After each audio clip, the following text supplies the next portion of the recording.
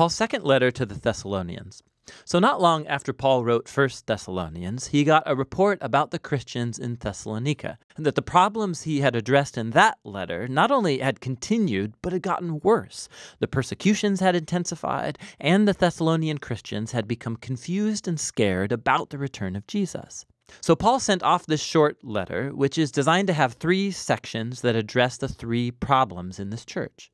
Paul first offers hope in the midst of their continued persecution, and then he offers clarity about the coming day of the Lord, and then finally he brings a really specific challenge to the idle, people who were refusing to work normal jobs. And the end of each of these sections is clearly marked by a short closing prayer. Paul opens with a thanksgiving prayer for the Thessalonians' continued faithfulness and love, and specifically for their endurance. He's learned that their Greek and Roman and perhaps even Jewish neighbors have intensified their persecution of these Christians. They're a religious minority facing violent oppression, and Paul's worried that they might give up on Jesus if it gets worse.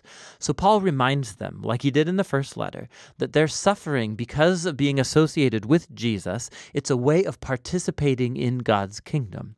Jesus was inaugurated as king by his suffering on the cross, and so his followers will show their victory over the world by imitating Jesus' nonviolence and patient endurance. Paul also reminds them that this won't last forever.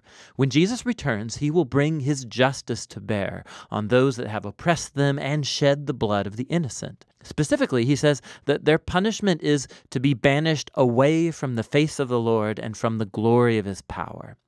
Paul does not speculate here on the fate of those who reject Jesus, except to say that throughout their lives they wanted nothing to do with Jesus, and in the end, they get what they want: relational distance from their Creator and their King. And for Paul, this is the ultimate tragedy. To choose separation from Jesus, who is the source of all life and love, is to embrace one's own undoing. He closes this thought by praying that God would use their suffering to bring about deep character change inside of them, so that their lives would bring honor to the name of Jesus. Paul then moves on to address a specific issue related to the return of Jesus and the day of the Lord. So somebody in the Thessalonian church community had been spreading wrong information in Paul's name, saying that God's final act of justice on human evil, the day of the Lord, it was upon them, it has come. And these people had likely been predicting dates about the end of all things, and they were frightening other Christians. And you can see why.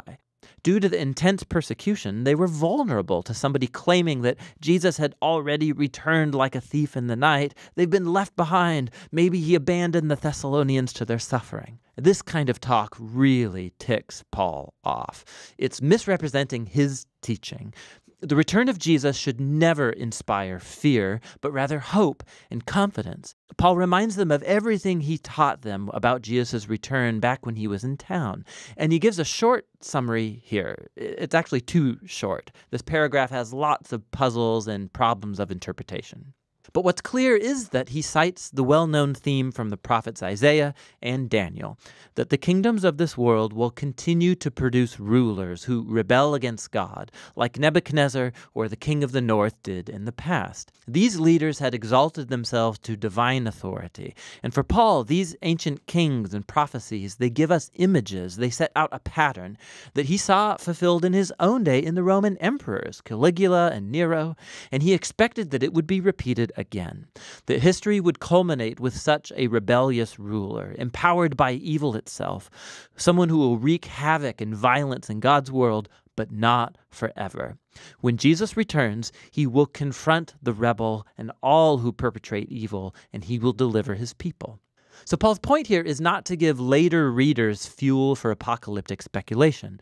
Rather, he's comforting the Thessalonians. He's recalling the teachings of Jesus from Mark chapter 13, who said that the events leading up to his return would be very public and obvious.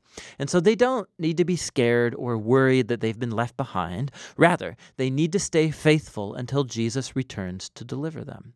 And so in his closing prayer, he asked Jesus and the Father to comfort and strengthen the Thessalonians to stay faithful to the way of Jesus. Which brings Paul to the final topic. It's a challenge for those who were idle. which doesn't just mean lazy. This refers to people who were irresponsible and who refused to work and provide for themselves, resulting in chaotic personal lives. So Paul had actually addressed this problem in his first letter, and it seems like it's gotten worse. Now, we don't know for certain why some people in this church were refusing to work. It's possible that this problem's connected to the previous one. Maybe some people thought Jesus would return very soon, and so they quit their jobs and dropped out of normal life. But it's more likely that Paul's addressing a problem related to a practice in Roman culture called patronage. So you'd have poor people living in cities, and they would become clients, kind of like personal assistants to wealthy people, and they would live off of their occasional generosity, but there were lots of strings attached. This sometimes involved the clients in their patron's morally corrupt way of life, not to mention it was unpredictable income. So this is what Paul seems to refer to when he says these people lead a disordered life. They're not working and they're meddling in the business of others. So Paul reminds them of the example he gave when he was with them. He didn't ask for their money. He worked a manual labor job so he could provide for himself and so he could serve the Thessalonians free of charge. He says this is the ideal. A follower of Jesus should imitate Jesus' self-giving love by working hard so they can provide for themselves and so their lives can be a benefit to other people. He concludes this with a final prayer that in the midst of all their confusion and suffering, that God would grant them peace through the Lord Jesus the Messiah.